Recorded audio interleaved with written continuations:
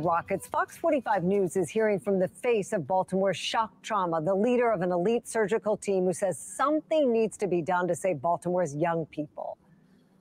Okay, shock trauma. Doctors are now speaking out.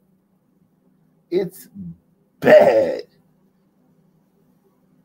Shock trauma doctors, surgeons are now like, yo,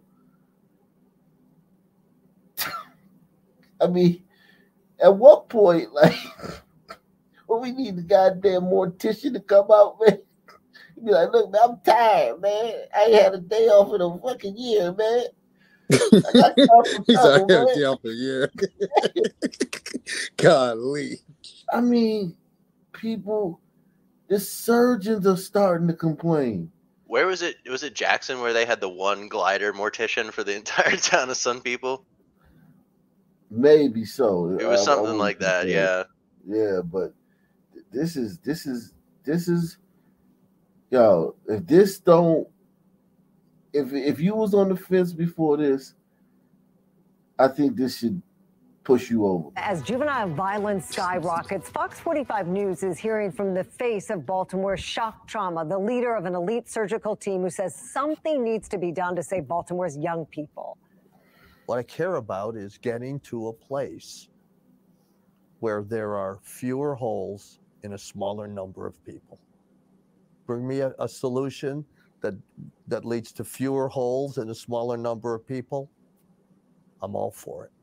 He's tired, man. Y'all working him like a Hebrew slave. Damn.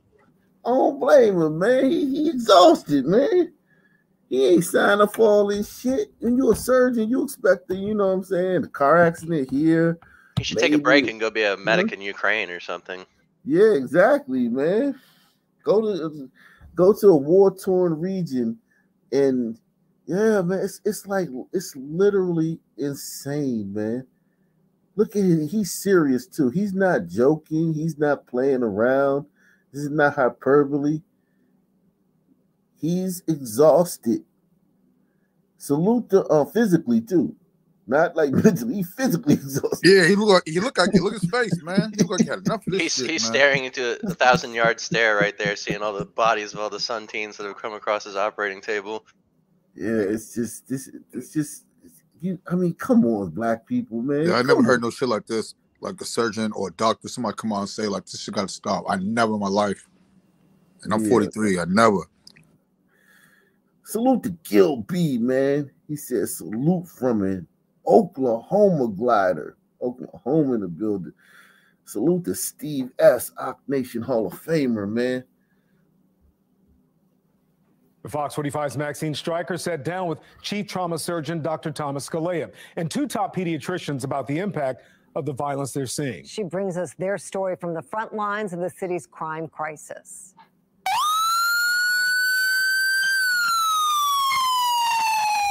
As Baltimore City continues to claim lives, a not-so-secret weapon in the fight against gun violence is the state's designated trauma hospital, Shock Trauma. Dr. Thomas Scalia, the chief and face of the Trauma Center for more than 2 decades, almost missing our interview Wednesday after another young person came through his doors, a victim. Stop it. He said he almost missed the interview. God, we fuck up everything. Even made him late for the interview. God, leave. Oh shit, man. Listen, man. You gliders, man. Go have a bunch of babies, take trips.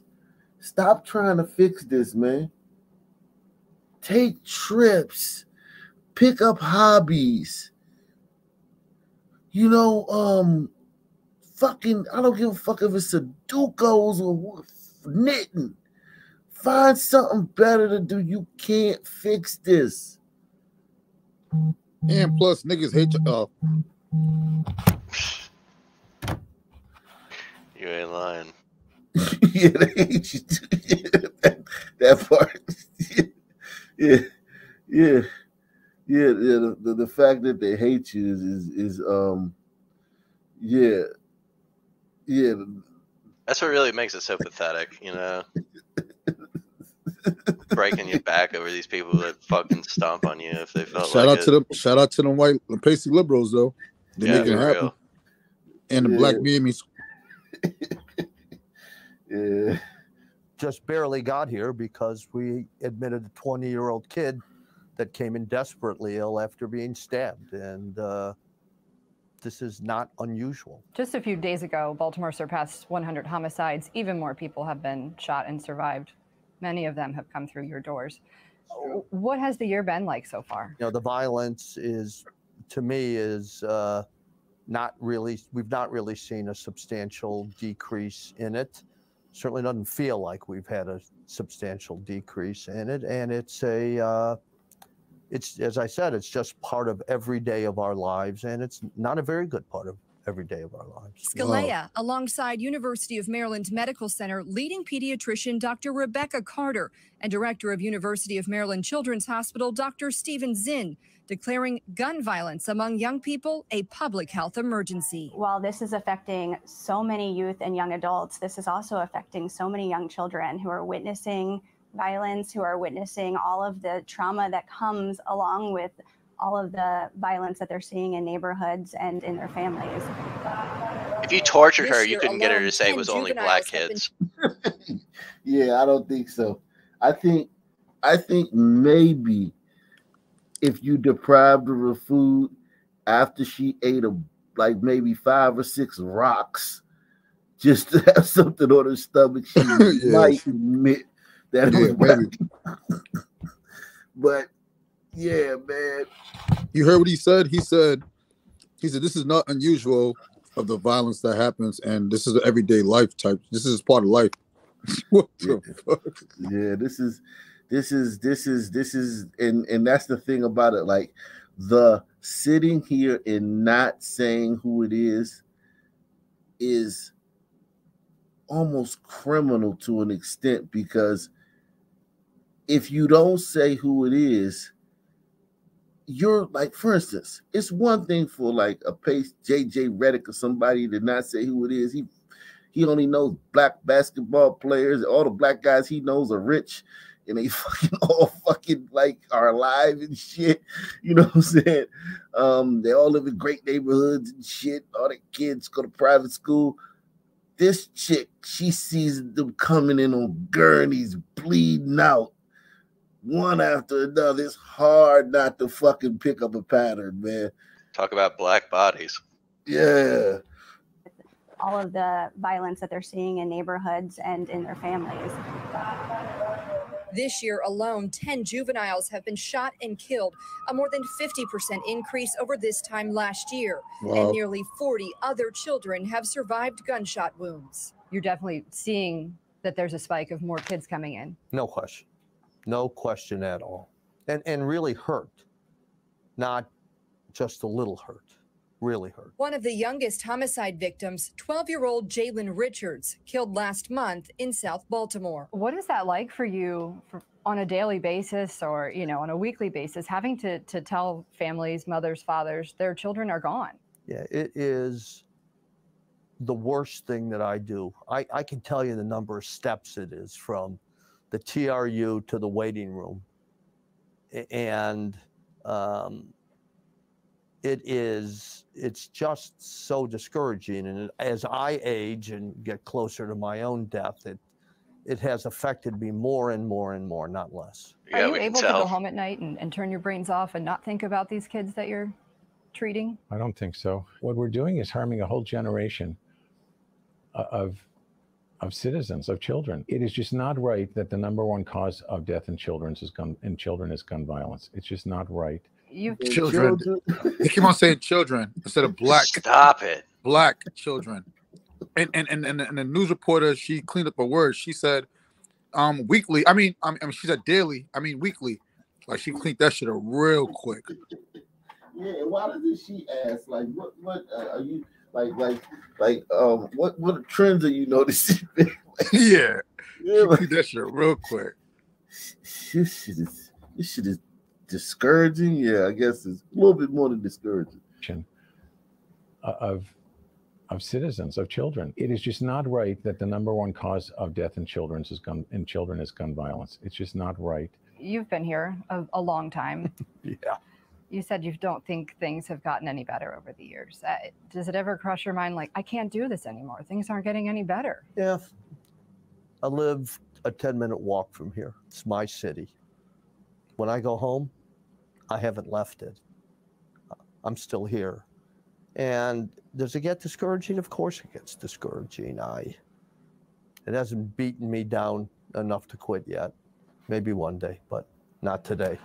With a 95% survival rate, most victims who come through the doors of shock trauma walk back out. Without shock trauma, where would Baltimore be? How much higher would the homicide count be every year? A lot. I'll quit so that shit, all them niggas die. Fuck that. I'm quitting. I'll take my whole team with me, nigga. Like, we out, nigga. Fuck that. Yes, medical racism. Yeah, exactly. Hey, fuck it. Genetic Freak says, bruh, you barbecued pasty Reddick last night, and you need to start splicing AP's rants and saving for the premium subscription. Only salute. Yeah, man. Shout out to AP, man. Yeah, man. Yeah, so this guy says if it wasn't for them, the murder rate would be through the roof. So these people are literally earth angels. These are 95%. These are earth angels. These people are saving lives, saving Black lives. These people are fucking angels.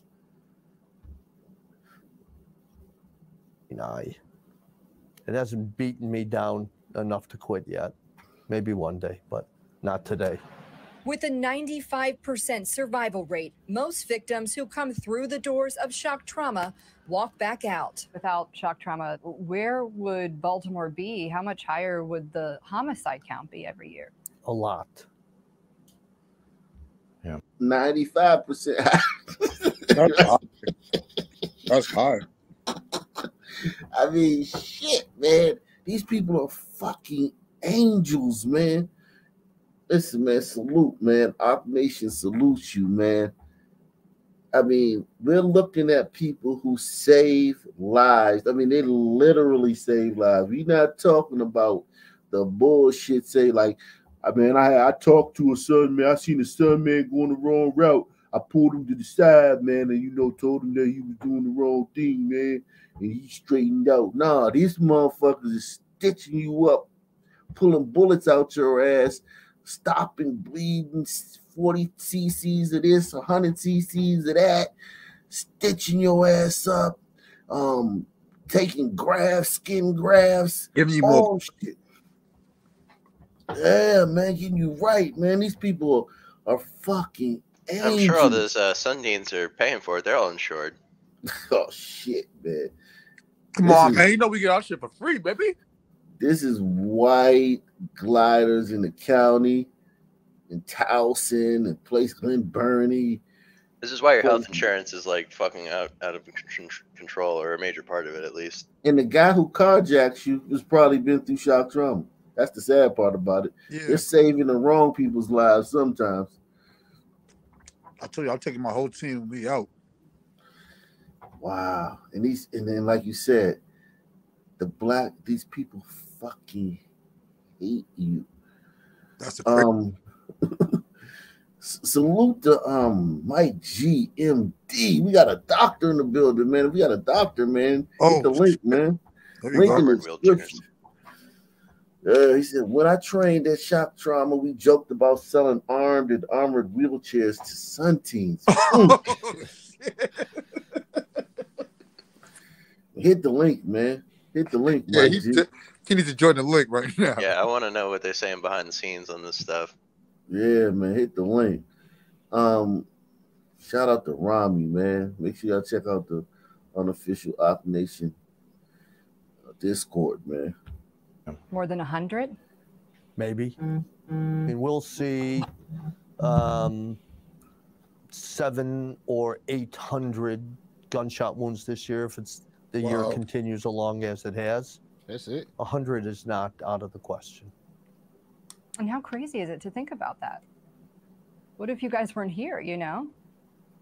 It's, I think about that more than every once in a while, including right now as I think about this young kid that we just finished taking care of. Why do you think it's happening? I personally believe it has to do with this culture that is now part of Baltimore. It's accepted that people are going to get shot. And, you know, we had a young kid come in and die yesterday, 2 days ago, with a gunshot wound, and went down and talked to his parents.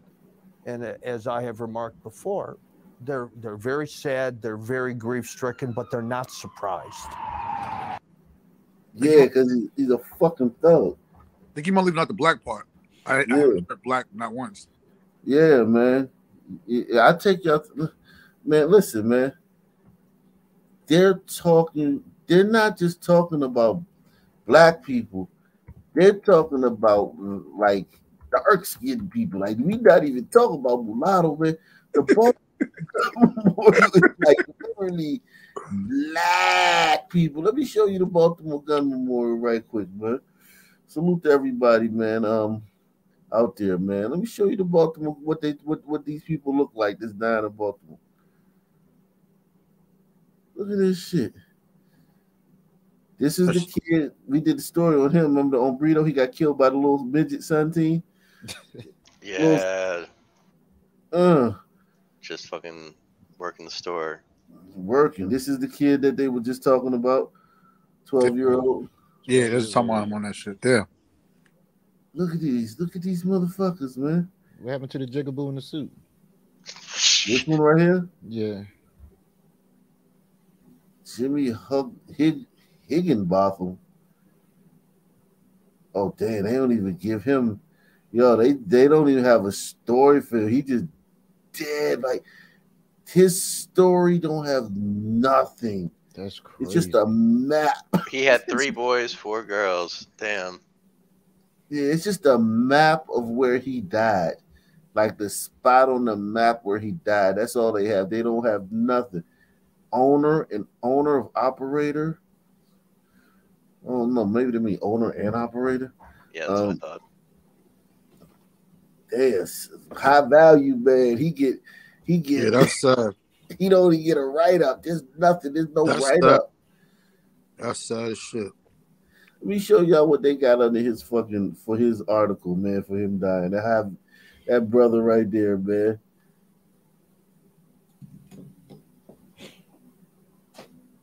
That's what they got. Disrespectful, right? So disrespectful. That must mean he had a full-time job and was doing the right thing. Yeah. That's fucking disrespectful, man. That's crazy, right? Yeah, man. He was. I mean, look at this shit. He just got the spot on the map where he died. It just happened too last month. Yeah, that's just that's all they got for it. Yeah, these are black people that are dying in Baltimore, man. Their gun memorial is yeah, look at this shit. It's all black people. Now you remember her, the grandmother.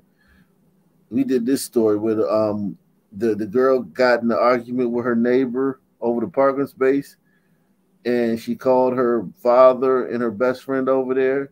Her father, her best friend, and her grandmother came over there to help her because the dude was talking crazy, and the dude shot her grandmother dead, shot her father dead, and shot her best friend dead. Yeah, this her father right here. Damn, cuz people don't care about lives at all. Yeah, I mean, and they caught him, but we did that story, man. I said, whoo, just shot the grandmother right on the spot. Boom, boom, boom, right in the street. And this is a parking spot? Yeah, old parking spot. That was the genesis of it. I'm sure, that was the spark. But then, once you start arguing, man, some people, man, it's about that, man. Yeah, Fuck you say it's just don't know how to manage our emotions and shit. Once we Yeah. get up, like, What's up? Yeah, look at these motherfuckers, man. All these motherfuckers, man. Some of them look like they deserve it though, don't they? Oh, definitely, man. Like this nigga right here, man, all these tattoos on his face. but still, I mean, at this end of the day, when they come in shock trauma, man, they gonna try to save these motherfuckers. Mm-hmm. And none of them organ donors. None of them. Damn, Jamira Burrell. What's she Damn. did? She 19. was pregnant. Brutally murdered. Her and the baby. Brutally. A young teenager was killed in Baltimore over the weekend, was confirmed to be pregnant. She was brutally murdered. Damn, she was fine. A young expectant mother was rushed to a nearby hospital where she was tragically pronounced dead. Shit. No information. No information on who did it. I don't know who did it. But she just a goddamn what's it called? She's a ghost killed her ass. she's a memory. Yeah, they don't know nothing. Damn, no suspect information. Nothing. They don't have. Well, everybody in the hood know who did it though. You already know. Yeah, I mean, yeah, I'm sure. Damn. Wow. Shit. Ruthless, man. Ruthless.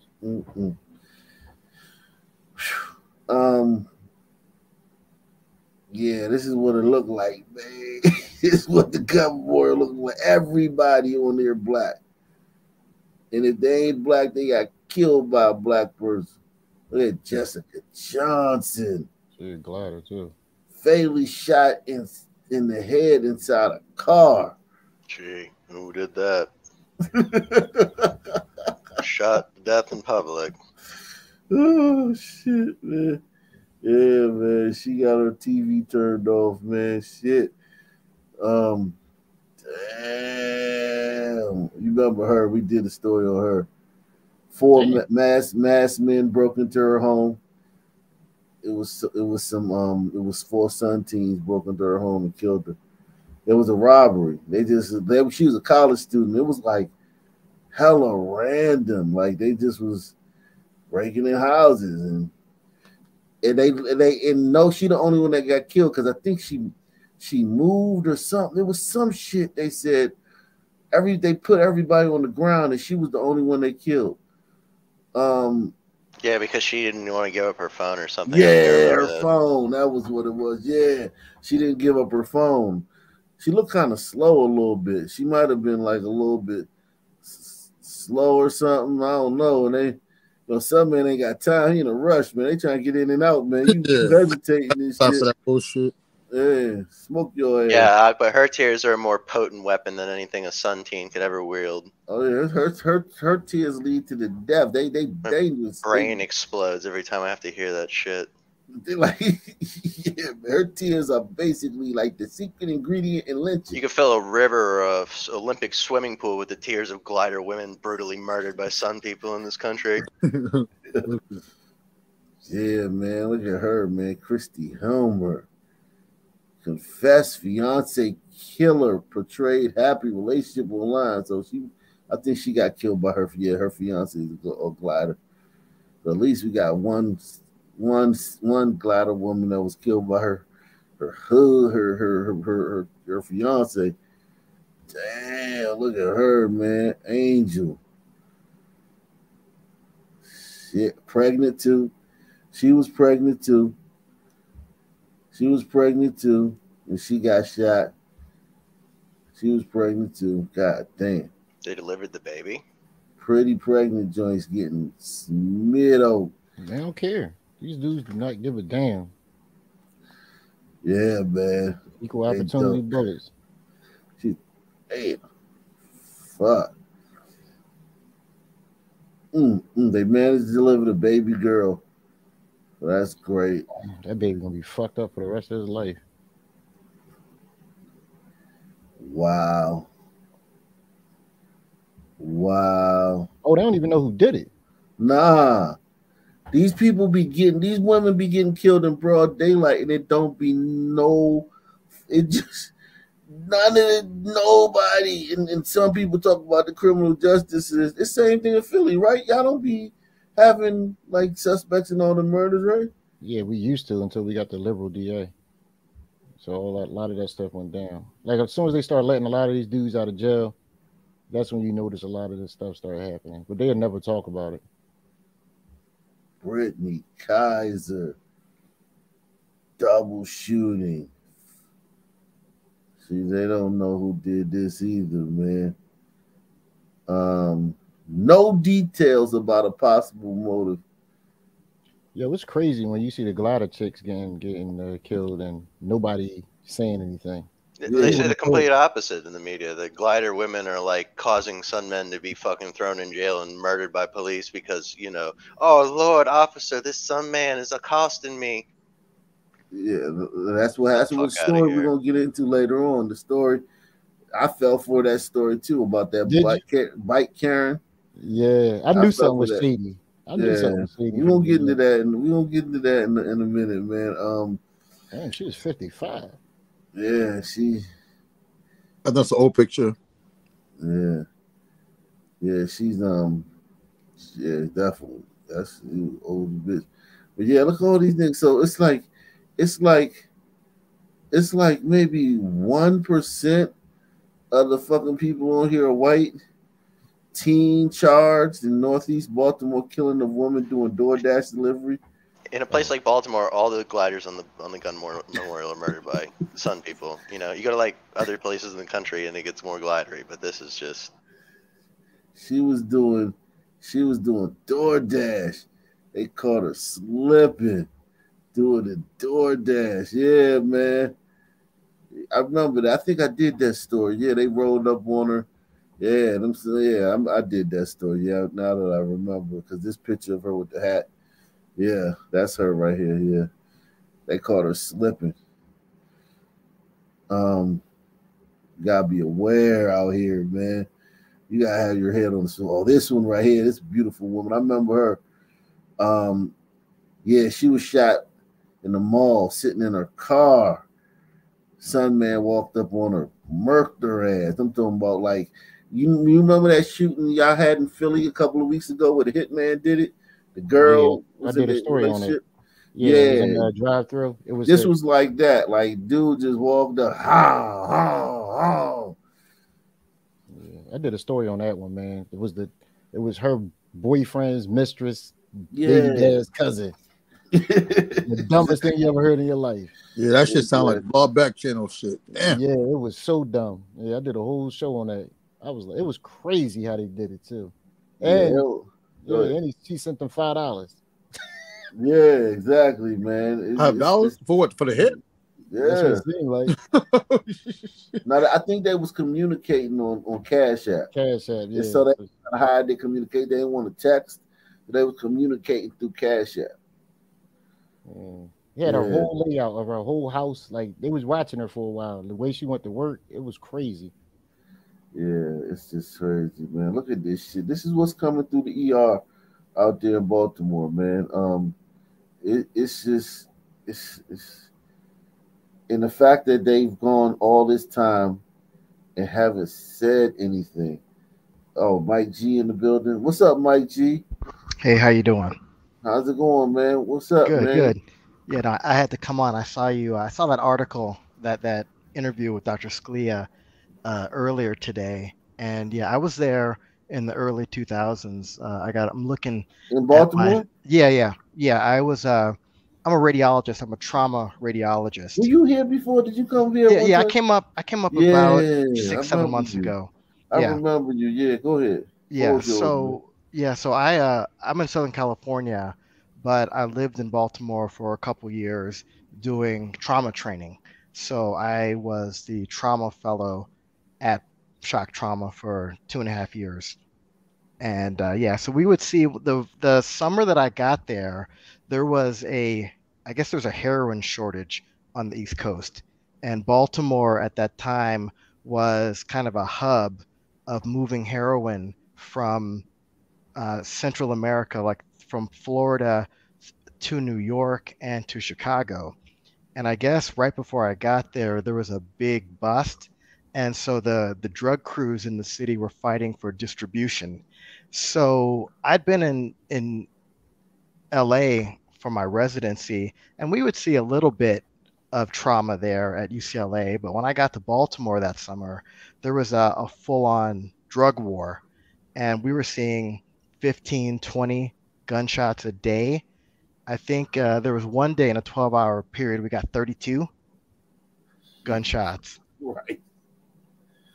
Jeez, how does that feel when you're in there? Like, how long does it take to do surgery on one person, like for just a regular gunshot?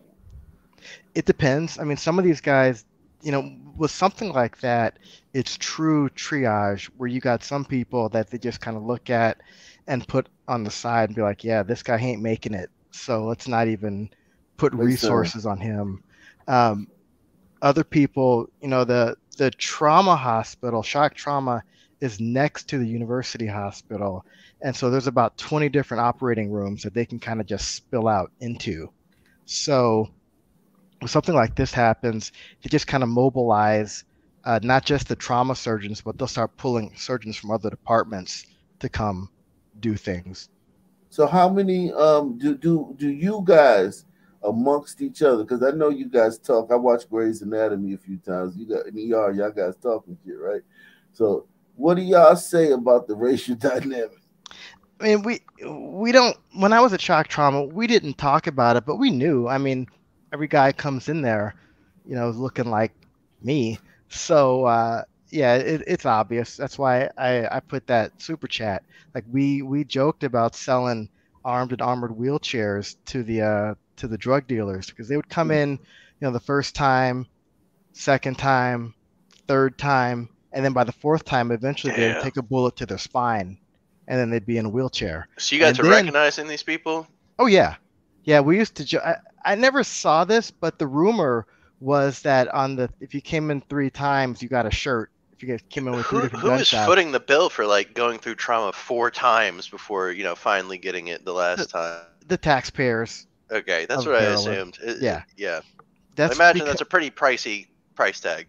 Yeah, and that's why trauma centers and emergency rooms, a lot of private hospitals have gotten rid of them because it's a money sink. Your hospital loses money on a trauma center because of people like this coming in. So you don't. It's just a money sink. That's why they're right. They never stop coming in.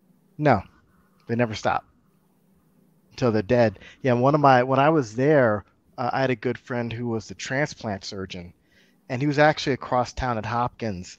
But I knew whenever I saw him walking around the shock trauma that he was there to do an organ harvest on the dead person or someone, you know, who's about to die. So yeah. But yeah, we knew. We knew it was all Sunteens. A lot of these Sunteens organ donors? Sometimes, yeah. They take one to the head, and then that would be his job to talk to the family to get them to harvest the organs. Family has the. So have you ever had family say no? Yeah. Yeah.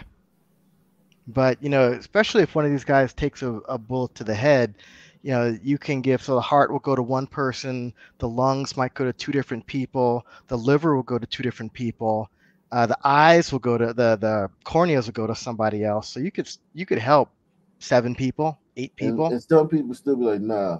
Yeah. Yeah. What's the percentage you think they say no? 30 to 40%. Wow. They're getting all this life saving. You guys are fucking angels, and the least they could do is fucking give back something, and they be like, no. Yep. Oh, God. My God, man. Yeah, so I've come back to Southern California. Now I'm at a trauma center about an hour east of LA. And over the past, you know, since the summer of Floyd, I think we've steadily seen an increase In the summertime, I'm used to seeing 1 or 2 gunshots a week, but for the last year, it's been about 1 a day. Almost every single day, there's a new one, and it's almost always, Sun teen or a Umbrito teen. Salute to Murray Moss. He says, gun memorial don't lie. Yet Lamoron James still be saying they be hunting us every day. Yeah, man. Facts, man. Yeah, man. So when you go to sleep at night, right? Do you see these people, or do you think about it, or do you just you can turn the bait? Sometimes I do, yeah. Especially, I don't always get the story as a radiologist. I'm sometimes a little bit detached, but sometimes I do. I've seen the 12-year-olds that come in. I've seen people who just innocently took one. I actually, we used to always joke when we would see a kid like this. We'd say, "Oh, I'm sure he was coming back from choir practice." But here at my current hospital, we do have a 22-year-old kid who was coming back from choir practice, and he just took a random bullet. My first week at shock trauma, there was a kid, I think I might have mentioned it when I was up last time, it was a 17-year-old kid in Baltimore who was going to a charity basketball game, and that was the last thing he was supposed to do before he left for Yale undergrad. Oh, and he didn't get killed. He was able to go like the next semester. But yeah, he was a 17-year-old kid, and we all just thought, oh, it's another drug, guy caught up in the game. But nah, he was about to go to Yale. So it does happen. Jesus Christ. Wow. Salute to Chris G, man. Day one. Man, I wonder if Clara Stevens Bloodgood got taken out by a Sun teen. Oh yeah, 1907. All these people got Listen, man. This stuff been going on since the Emancipation Proclamation. You heard me? Yeah, man. Woo. Think about this young kid that we just finished taking care of. Why do you think it's happening? I personally believe it has to do with this culture that is now part of Baltimore. It's accepted that people are going to get shot. And, we had a young kid come in and die yesterday, 2 days ago, with a gunshot wound, and went down and talked to his parents. And as I have remarked before, they're very sad, they're very grief-stricken, but they're not surprised. It's a lived reality for parents raising their children in Baltimore. If we sit down a year from now, what do you hope has changed? What is your hope for the children of Baltimore? The number has to be less. It just has to be. I'd like to see a grassroots effort by the citizens to do what you can to make sure guns are either not available or being kept in a very safe fashion. Jesus Christ. They don't know anything about these people, man. These people aren't stealing their dad's fucking hunting gun and going and shooting their friend by accident and shit. This is fucking thuggery and goddamn criminal fucking gangsterism, man. Salute to George, man. He said, keep up the good work. You're the only one who will spit the truth, man. Yeah. Either not available or being kept in a very safe fashion. If in a year we're looking at similar conversations, then what I hope is that at least kids are starting to understand where their options can be and what options are available to them outside of what they might see in terms of violence in surrounding neighborhoods, and finding ways to access those options. Bring me a solution that leads to fewer holes and a smaller number of people. I'm all for it. In Baltimore, Maxine Stryker, Fox 45 News. Well, I spoke with Dr. Scalea a little more than a year ago. At that time, he told us his team was beaten down and fed up with the violence. You can find that one-on-one and more from Maxine's interview today on our website, foxbaltimore.com. Mayor Brandon Scott wants to help curb youth crime with a curfew to start Memorial Day weekend, but he hasn't released much information about it. Many law enforcement experts we've spoken with don't think it'll work. During a public safety hearing today, first responders spoke to city council members about delayed response times, overworked personnel, even equipment pushed to the limits. In fact, the fire department says they're averaging about 9 minutes a call, but have to work overtime to make that happen. Baltimore's assistant EMS chief, James Matt, says crews spend 60% of the workday on calls, and he says that's too much. We could get down to about 50% or less. We'll give our members a chance to slow down, get to the higher priority calls. They're working the EMS to death too. So, I mean, it makes sense, though. That makes sense. Those are the people that take them to the fucking shock trauma. This is every city, New Orleans is just like this, on the brink of destruction. You know, all services stressed to the max. Everywhere. We cause destruction everywhere. The liberals asked for this, though. This is what they wanted. This is what they were talking about in 2020. They got what they wanted. Yeah. Pretty much. Yeah, they got what they wanted. This is what it looks like. This is what that shit. I don't think I will say this. I don't think they were smart enough to foresee or thoughtful enough to even consider what it looked like 2 steps down the line. I think they lived in the moment. I think they're very liberal. People that identify as liberal are generally very low IQ. They don't have they're not forward thinking. They don't pick up on sequences and patterns. So I think that if you could have somehow slapped them around and tied them to a chair and said, this is what it's going to look like in 3 years, they might have been like, oh my God. But like, they had the power. So when they had the power, they didn't have to listen to anybody tell you, hey man, this is what it's going to look like in 3 years. But I think had they been forced to digest what it would look like in 3 years, I think they would have probably been like, yo, this sucks, man. Yeah, but I think but the thing is, they doubling and tripling down on it now, though. That's the thing. Yeah. Like when you still hear these people talk, they still don't want to admit that they fucked up. And that's my point. Like, this all can be fixed, but they gotta admit they fucked up, but they'll never do it. That's true. Better patient outcomes, better response times. Well, Matt says crews also need time to fill out paperwork and take breaks. He says the fire department is about 50 EMTs short, and filling those positions, he says, would help improve workloads and shorten response times. Yeah,